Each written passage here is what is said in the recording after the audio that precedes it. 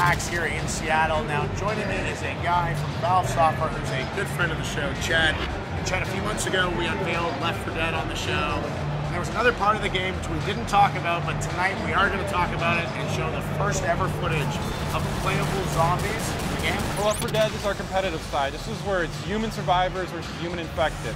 You're going to play that side that's always been causing your life hell. It's all about playing with your friends online in the zombie apocalypse. And it takes 4 players versus 4 players.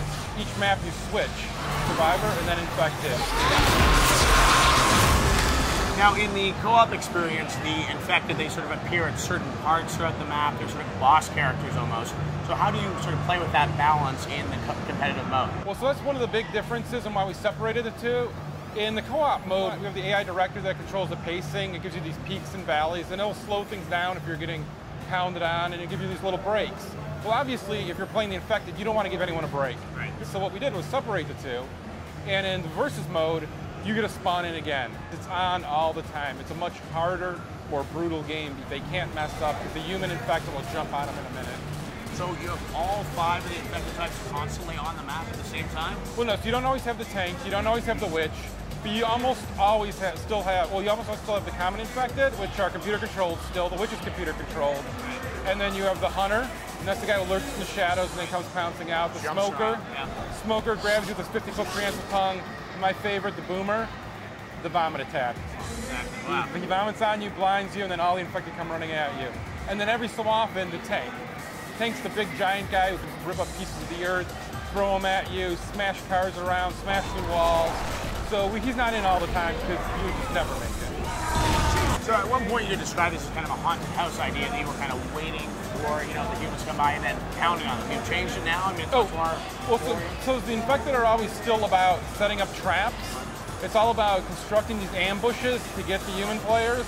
And so what you'll see is guys teaming up. So there's teamwork on that side as well, right? So you just have guys team up, and you'll have a smoker pull someone in a room where a boomer is, and they'll vomit on them. Or during the tank, when the tank's just causing chaos and everyone's going crazy, you'll see a survivor think he can sneak off into a corner and maybe lay low a little bit, and a human hunter will go hunt him out and pounce on him, and then his friends can't get to him because there's a tank between him and them. So you have interactive vomit in this game? Yes.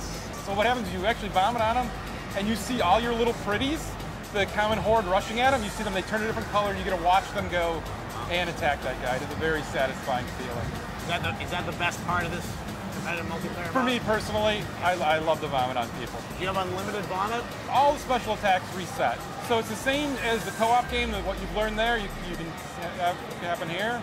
So you can push him away, you get a little break after he vomits, he does explode still, and you die a lot, it's infected there. That's you instantly come right back into the game? There's a little bit of respawn timer. It's instantly would just be too brutal. We need to give you a little bit of a break. But it's what we normally do like in a TF game or one of our other games. It's a nice respawn level. So are the human players, are they actually able to take down these infected when you play as them? Sometimes. Sometimes not. And that's where the competitive aspect is great, right? Because when you get to the checkpoint and you win that map and you get to play around and infected, you are all out about stopping that. Or if you got your butt handed to you, you so want to take it down on them. And how we score is, at the end of each round, we decide which survivor group got the farthest. And then if everybody got in the checkpoint, it's like how many got in the checkpoint, what was their health, and some other variables. But so it's all based on the survivors getting through there. So survivors number of kills or fighting, number of kills. No, they're just fighting crazy, trying to get through.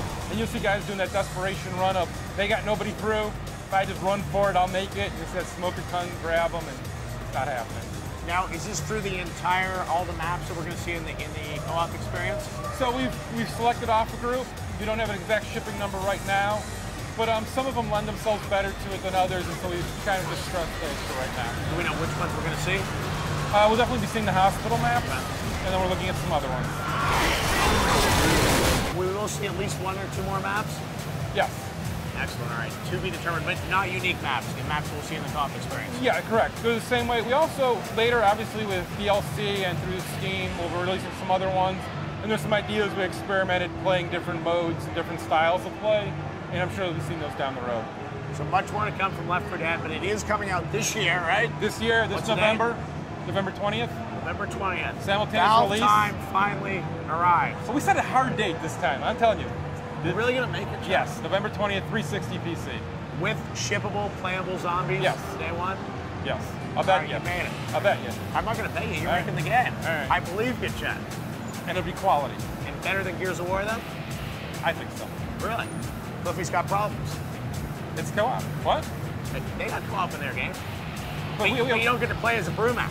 well, so we have ground up co-op. Yep. Right. So it's all about the co-op. Every little thing about it to reinforce that, and we have vomit as a weapon. He's got chainsaw. Do they have vomit as a weapon? No. That's my case. It's Chad, also the zombie apocalypse. Come on. Zombie apocalypse. You Co-op. got playable zombies. Co-op. Shotguns. Right? It's a winner. And a good story. We don't tie you up with the backstory. There's no evil scientists. There's no, as some other games have done, of kind of you have to sit through story mode now after you've had some action. We keep it to the action. You learn about it through the checkpoints, the characters talking, but it's run and gun. You're learning it along the way.